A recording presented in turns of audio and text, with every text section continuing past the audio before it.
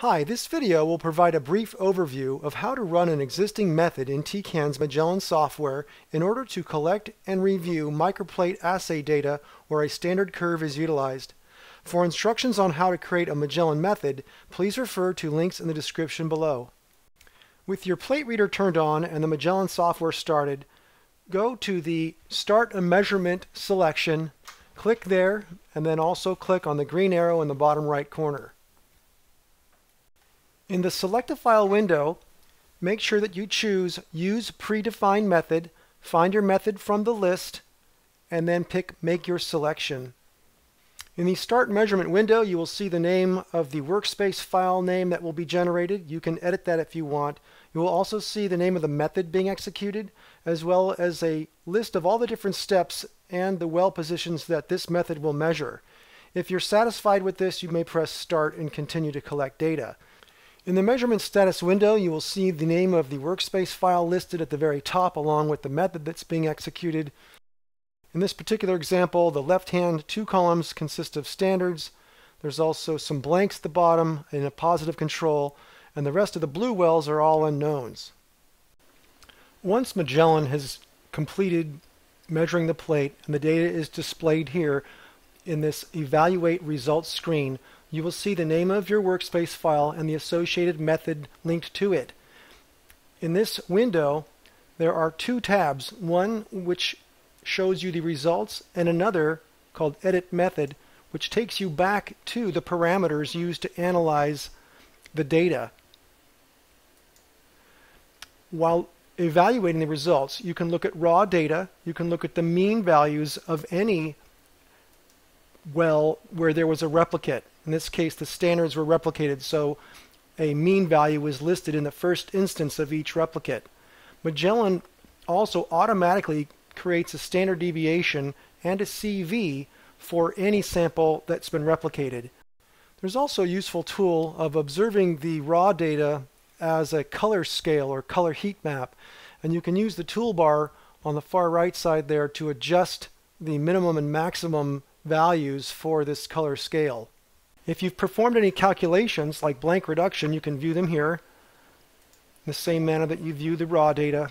Again, you get standard deviation, CV, and a mean automatically.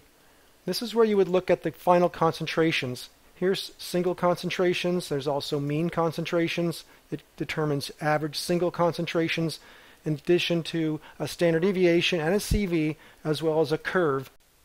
In the Graph Standard Curve window, you have several options, including the ability to save the curve for later use in other Magellan methods where you may not actually place standards in the plate and measure them. This way, you can bring up this standard curve file and use it to determine concentrations for your unknowns instead. There's also an option to save or even export this file as a bitmap image so that you can import the image into other reports you may create, such as PowerPoints or Word reports or Excel reports of some kind. Another useful feature is the ability to edit properties of the curve right here in this window and see their effects. For instance, if the fit here was linear but it should have been something like point to point, we could change that, observe the effect, and then by closing the window, Magellan will reanalyze the data based on this new fit. We would then get different concentrations and different results here because of that. Here are a few more tips when it comes to observing and manipulating your standard curve. If we click here again under Evaluate Results, Graph Standard Curve, you may click and drag to highlight areas or zoom in on them. Double clicking brings you back out. You may click on points to remove them so that they are no longer part of the curve. This would then change the concentrations because these points are no longer part of the curve. If we were to close out now again, we would see that the concentrations would change, and also the standards that we remove would be removed from the display. In order to get them back, you would come here to raw data and observe that here they have parentheses on them, and you could select the wells you want to bring back. You right click on them and choose to mask, unmask the selection. Now without the parentheses, we could return to the curve and see that those points are back again.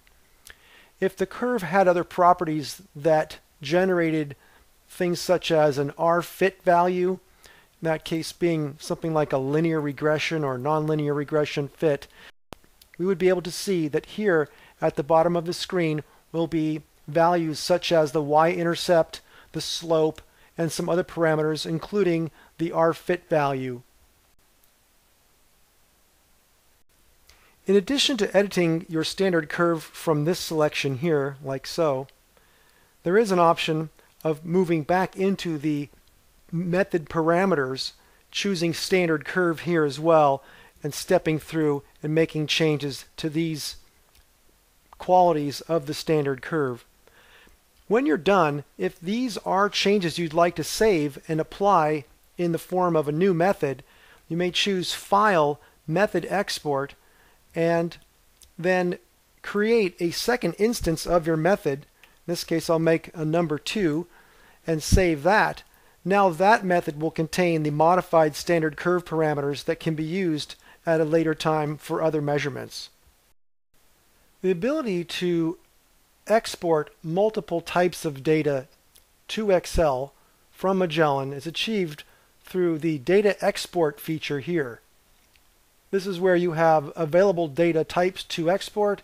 You drag and drop them from the left to the right and place them here in the order that you want them to be exported. Magellan can be configured to export data in a variety of formats, such as matrix or as in a table format like you see here. We will cover that setup under the method creation video in the link below. There is an alternative way of exporting just individual types of results to Excel quickly by simply highlighting the data type that you want, such as here I'll take blank reduction, and then you drag and select the wells you want to export, and then select Edit, Copy to Excel, and that data will then appear in Excel, but just that data, not multiple data types. Once you're done looking at your data and you're happy with the output, you can select Next. The software will again show you the file name that it's going to use to save the workspace. You may edit this here if you'd like, or simply pick Save, and you're finished.